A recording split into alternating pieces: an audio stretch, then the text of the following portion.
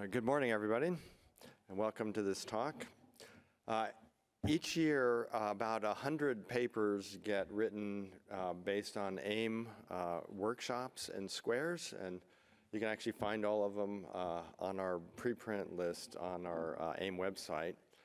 And when those papers get published, then they become eligible for the Alexanderson Award that we give each year. And they remain eligible for 3 years. And a committee from our scientific board selects one paper each year. And this year, the award went to Kaisa Matamoku, Maxime Rajivi, Terry Tao, Tamara Ziegler, and our next speaker, Joni Teräväinen. And Joni will tell us a little bit about the work that led to this paper. Joni got his PhD in 2018 from Kaisa at Turku, Finland. His advisor was Kaisa Matamoku that I just mentioned is one of the co-authors on the paper. He was a postdoc at Oxford and a postdoc at the Institute for Advanced Study. And currently he is the Marie Curie Fellow at Turku, back in Turku. And, oh shoot, I thought the slide was going to have the title. Joni will talk to us today about uniformity of the Möbius function in short intervals. Please welcome Joni.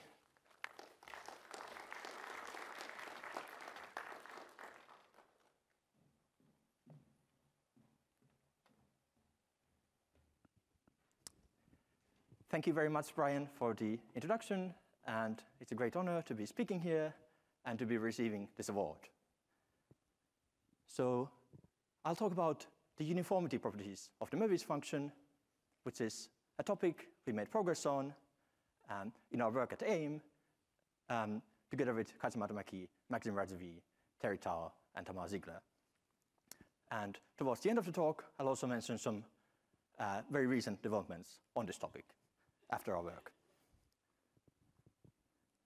Okay, so let's start by defining the Möbius function. So this is a function on the natural numbers, taking values plus minus 1 and 0, given by mu of 1 equals 1, and mu of n is minus 1 to the k, when n has k different prime factors, and mu of n is 0 otherwise. So for example, mu of 30 is minus 1, because 30 is 2 times 3 times 5. So the definition of the Möbius function is quite simple, but it turns out many deep properties and open questions about the primes and the integers can be encoded into this function. For example, the Riemann hypothesis can be shown to be equivalent to the sum of mu of n over n to the s being convergent for any s with real part greater than a half. And one very fascinating thing about the Möbius function is what's called the Möbius randomness principle. So this was introduced in a famous book of Ivanis and Kowalski, and it was further made more precise by Sarnak later. So roughly speaking, it says that the Möbius function should very much look like a random variable. So it should be like a random sequence of plus minus 1 and 0, with no obvious structure to it and no correlation with any structured object. Now, of course, that's a very general statement, which is not precise at this formulation. Later on in this talk, I'll give you precise interpretations of this conjecture, of which there are many. But let me first show you the following plot, which maybe gives empirical evidence for why you would expect the Möbius function to be random. So here I've plotted the partial sums of the Möbius function up to 50,000. So the sum of n up to x of the Möbius function, where x goes up to 50,000. And you can see it looks quite a bit like a random walk. So you have roughly the same amount of time that the partial sums are positive and negative, and the peaks are roughly of the size of square root of the length of the sum. Okay, so at least based on this picture, it looks like there's some randomness in the Möbius function. And before making that precise, let me state a few key properties of the Möbius function.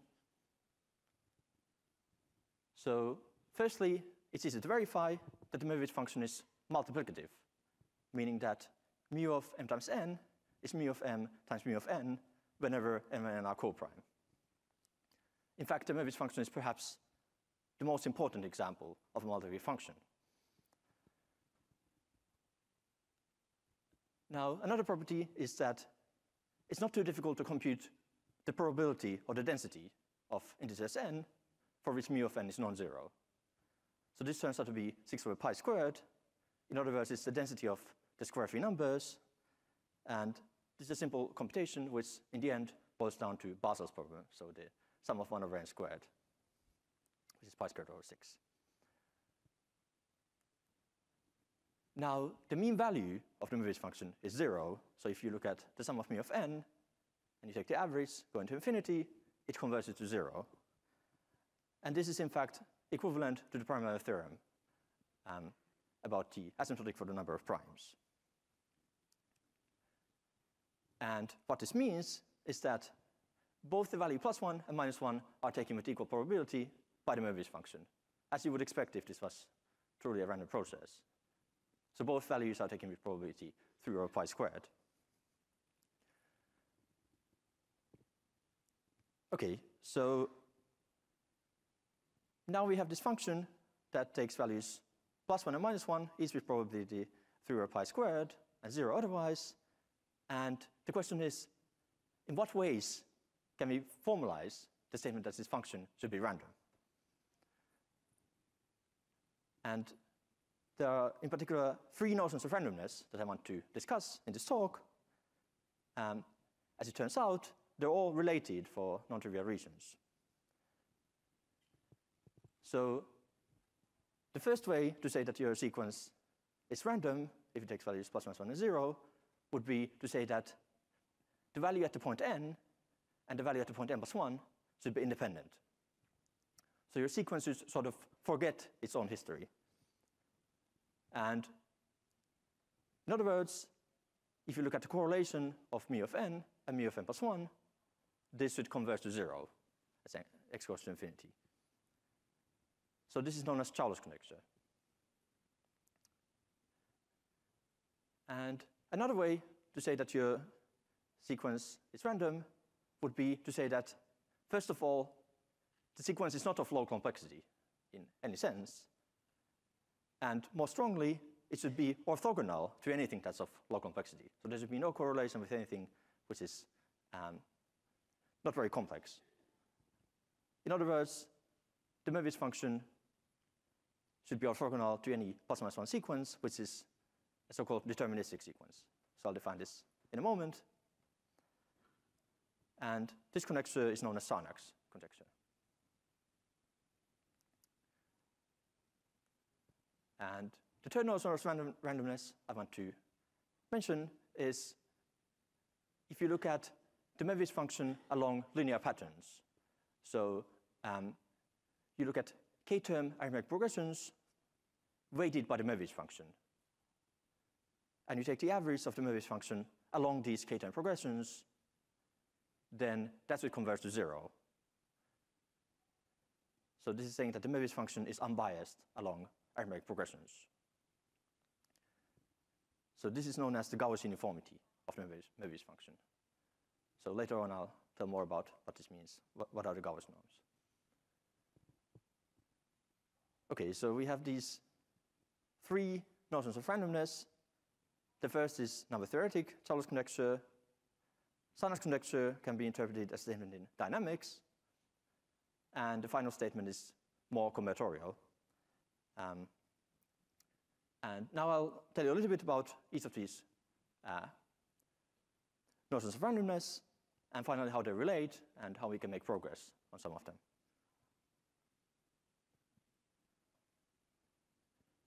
Okay, so Charles conjecture, as I said, it's about the independence of consecutive values of the Möbius function. So More generally, you don't have to take two values. You could take any k number of values and look at the values of Möbius function at n plus h1 up to n plus hk, and these should be independent of each other. So that's the general formulation of Charles conjecture. And an equivalent way to state this in a bit more probabilistic way is to say that for any given k, the probability that all of n plus 1 up to n plus k have an even number of prime factors should be 2 to the minus k, which is the product of the probabilities that each of them has an even number of prime factors. So for example, n plus 1 should have both an even number of prime factors with probability 25%. So this is essentially saying that the Möbius function should behave like a Bernoulli random variable. Now, Charles conjecture remains open, but in the past decade, there have been several advances on this problem, starting with the work of Matamaki-Razavi and Tal. In 2015, they proved an average version of this conjecture, where you average over h1 up to hk. And also in 2015, Tal made another advance by showing that the k equals 2 case of Charles conjecture holds. There's a small caveat that it should be with logarithmic weights on the sum, so you would add the weight of 1 over n to the sum and renormalize it, but I'm going to ignore that in this talk. In fact, in later work with Terry, we relaxed this need for logarithmic averaging a bit. And 2 years later, with Terry, we proved the odd order cases of Charles conjecture. So if the number of shifts k is odd, then Charles conjecture holds, again with logarithmic averaging. And a further piece of evidence for this conjecture is that Savin and Schusterman verified the function field analog of this conjecture. Okay, so this was roughly the state of the art on the conjecture when we started the collaboration at AIM. So in particular, the cases k at least 4 and k being even remain open.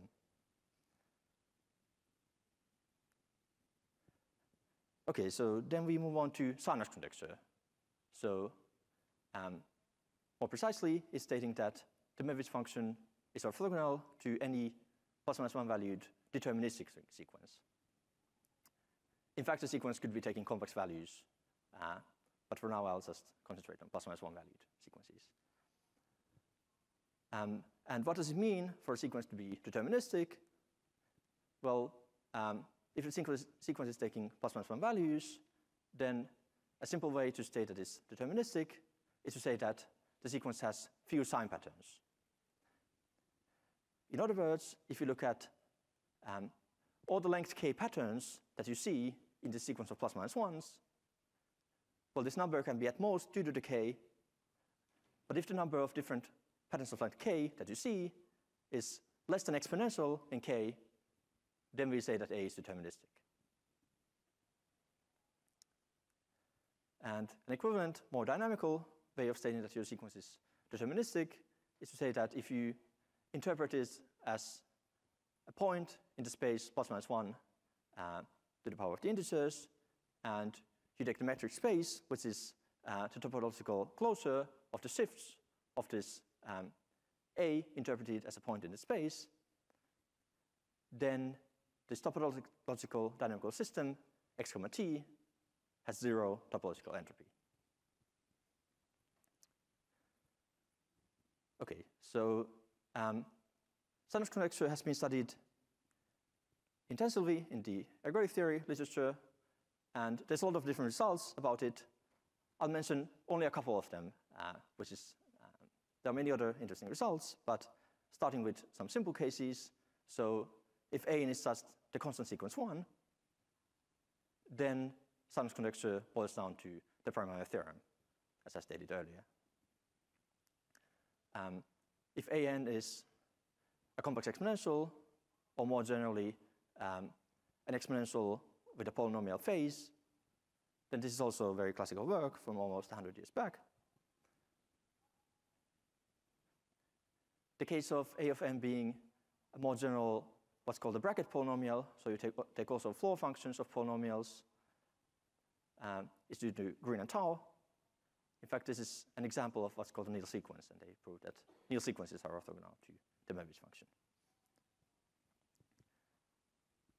And in 2019, McNamara proved that the Möbius function is orthogonal to anything which is less than quadratic word complexity for the number of patterns.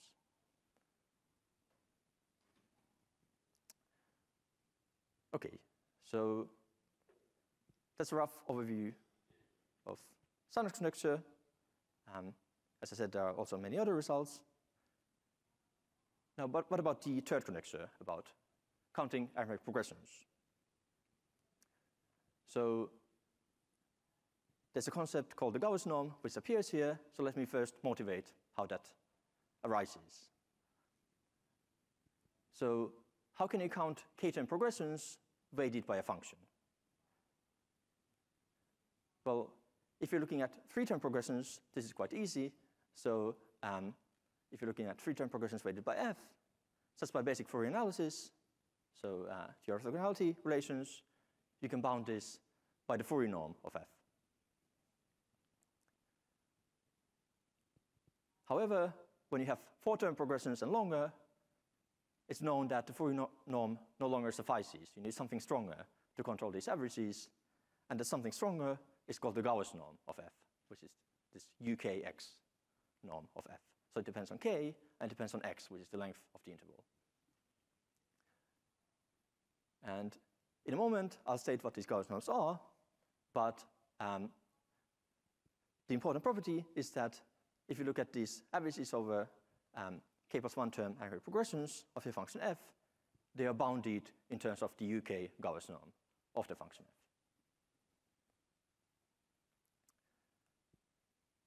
Okay, so what are the Gauss norms? Well, if you have a function on the integers with finite support, the unnormalized Gauss norms are given as follows. So the U1 Gauss norm is thus the absolute value of the sum of your function. The U2 Gauss norm is this kind of average of sort of 2-dimensional parallelepipeds weighted by your function f. And more generally, the UK Gauss norm is an average over k-dimensional parallelepipeds of your function. And then if you have a function defined on an interval, the interval Gauss norm is defined as taking this unnormalized Gauss norm of f times the indicator of the interval and normalizing by the Gauss norm of the indicator of the interval. Okay, I'll just mention a couple of important properties of the Gauss norm. Firstly, it's indeed a norm when k is at least 2. And secondly, it's increasing in the k aspect. So the UK norm is less than the UK plus 1 norm, which means that as k increases, it's harder and harder to bound these norms.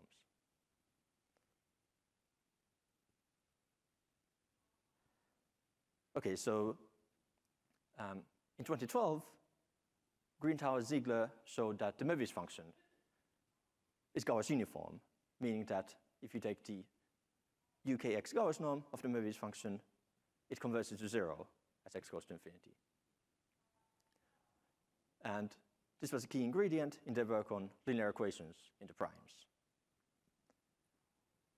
So given this, one can ask more strongly about what about uniformity of the Möbius function in short intervals? So if you take the Gauss norm over a short interval. And in fact, Tao formulated this conjecture, which I call the high-order uniformity conjecture. And it states that for any k, and for any function h that tends to infinity, if you look at the UK Gauss norm of f, of mu, over the short interval from x to x plus h, then on average over x, this converges to 0. So it's saying that for almost all intervals, the UK Gauss norm of Möbius over the short interval is small. And a couple of things to note. One is that the long interval case, so h equals x, follows from the Green-Tao-Ziegler result. And the case of k equals 1, so if you look at the U1 Gauss norm of Möbius, this is the Matomaki-Reservoir theorem. And finally, so if you don't like the formulation of Gauss norms, this can also be stated, at least a model case of this can be stated in terms of Fourier analysis. So essentially, as a model case, what you want to prove is that if you look at exponential sums of the Möbius function twisted by polynomials, and for every short interval, you take the worst possible polynomial of degree at most k minus 1, then typically these exponential sums are small. Okay, so that's the high-order uniformity conjecture. And so at the AIM workshop, we wanted to make progress on these three conjectures. And our starting point was a very interesting equivalence by Tao, which is that actually all of these three conjectures are equivalent. So they should be interpreted with logarithmic averages, but I'll just ignore that fact. And so we wanted to make some progress on the Chao and Sarnak conjectures, and it turns out that this high-order uniformity conjecture, although it's more complicated to state, it's easier to make progress on, because one could use the machinery of high-order Fourier analysis to approach it. And so that was our starting point for our work. And what we managed to prove about the high-order uniformity conjecture is that it holds for any k for intervals of length at least x to epsilon. So we proved the high-order uniformity conjecture for intervals of polynomial length.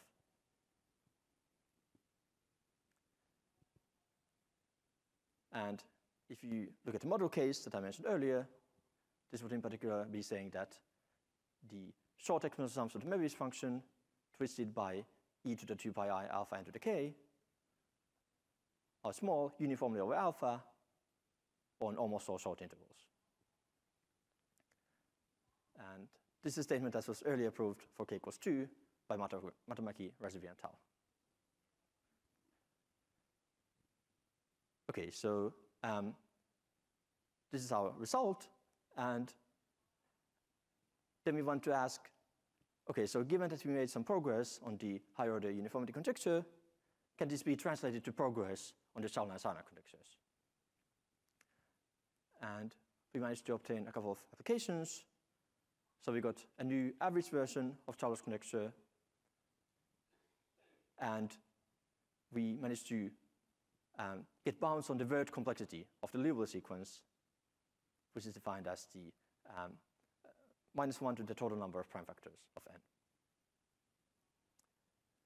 Okay. So the application to averages states that if you look at the covariances of mu at the points h, 2h up to kh, and you average over h up to x to the epsilon, then for typical h, this correlation is small.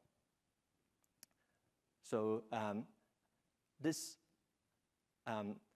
is, in a way,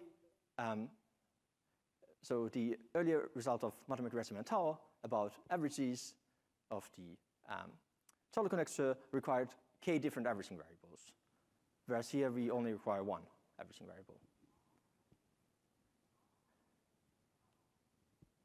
And the application to word complexity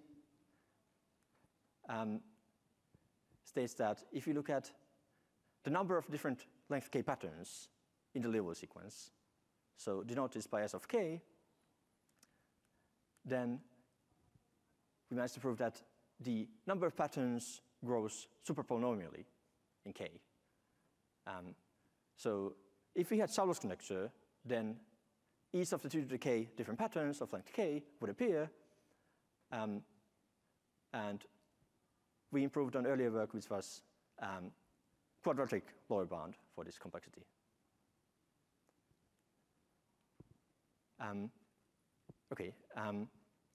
I'll just very briefly say about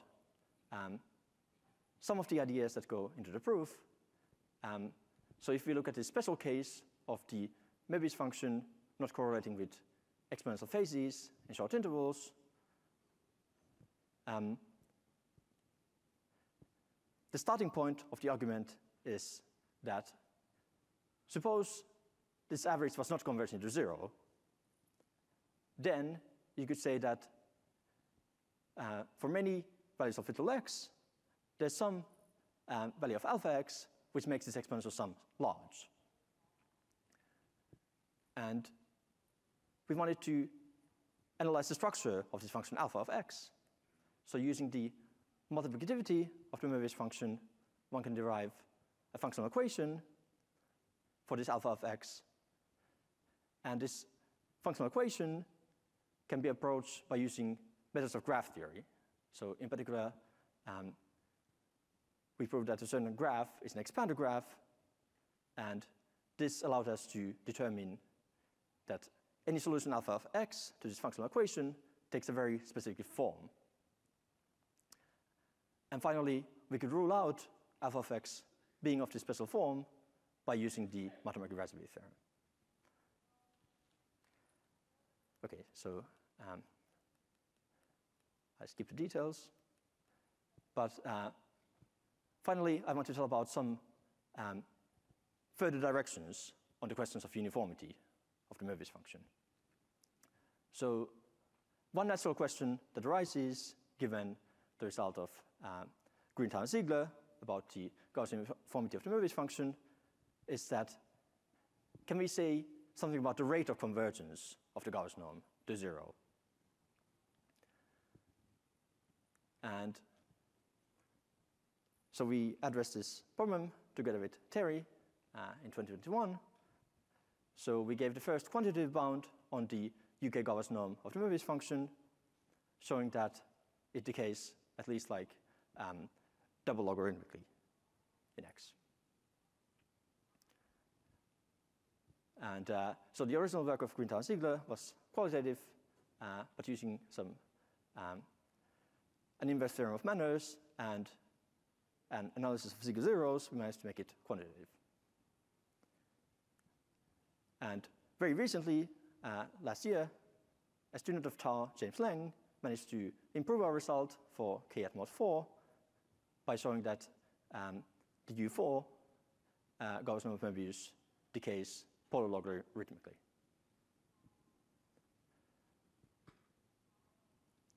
Now, another natural question to ask is, given that we could give bounds for the uniformity of the Möbius function, can we also give bounds for the uniformity of the primes in short intervals? So the Möbius function and the primes are related, but in some sense the primes are harder to work with. So in 2022, together with Mathematiker Tao and Xiao, we managed to prove a result about the uniformity of the von Mangel function, which is a weighted indicator of the primes in short intervals. So we showed that if you have intervals around x of length x to the 5/8 plus epsilon, then in almost all such intervals, the primes are Gauss uniform. So this was generalizing the earlier work of Green-Tau and Ziegler, which handled the case of the primes being Gauss uniform over long intervals. And recently, there was an application by Koutsoyannis and Tsinas of this result to a problem in algorithmic theory about positive density sets containing algebraic progressions with step of the form floor of p to the c, where p is a prime. And finally, a very interesting question is, can one lower the length of the interval in our result about the high order uniformity conjecture? So that would have potentially applications to Charles conjecture. So Miguel Walsh had a very interesting series of papers on this topic. So firstly, in 2021,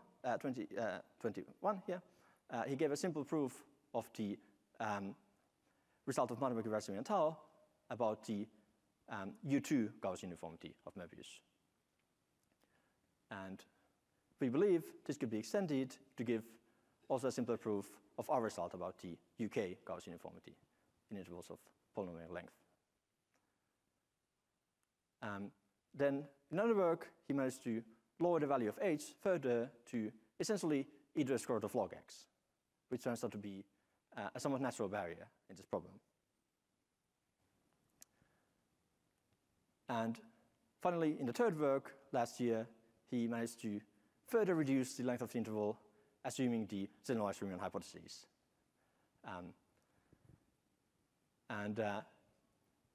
It would be very interesting to extend these results about the U2 uniformity also to higher orders of uniformity. And I believe something like this might be possible using some additional ingredients from higher order Fourier analysis. Okay, that's all I wanted to say. Thank you very much.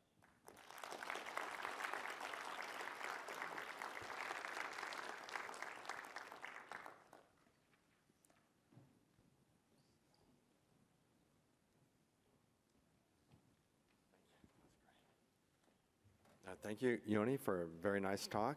We have time for some questions. There's a couple mics in the aisles if you want to go to a mic to ask a question. Probably record better. Questions?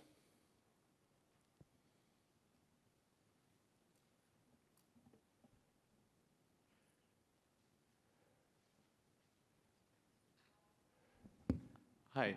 So you mentioned that the three conjectures initially formulated were actually shown to be equivalent?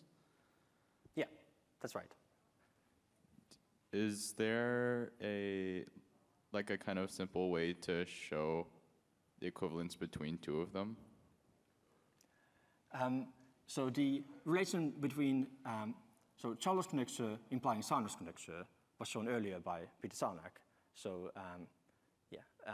there's actually several different ways to do it. One is to kind of a combinatorial way of sort of looking probabilistically what it means for a sequence to be orthogonal to deterministic sequences, and kind of using a moment method computation to relate this to correlations of the Möbius function. So that's one of the equivalencies. And then Tao proved that also Sanders conjecture is equivalent to the higher order uniformity conjecture. Okay, thank you. So you mentioned a couple of quantitative bounds on the Gowers norms for the Möbius function. I wanted to ask, how good do we expect these, or how quickly do we expect these Gower norms to decay, and are there any kind of natural barriers in these methods? So probably we would expect even square root cancellation, like for the partial sums. So there's no reason not to expect very good cancellation, like for a random sequence. But of course, we can't prove, even under the Riemann hypotheses, we don't know how to prove such strong bounds, but they should still be true. Thank you.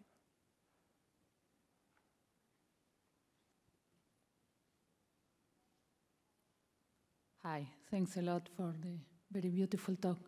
I have a question that might be naive. Is Chaula's conjecture related to Chaula's conjecture on the non-vanishing of L functions, quadratic L functions at the central point? No, it's a very different conjecture. It's very different. So I think Chaula made a lot of conjectures. No, I know, but I was wondering, I was trying to kind of put together. Yeah. Thank you. Yeah, thanks.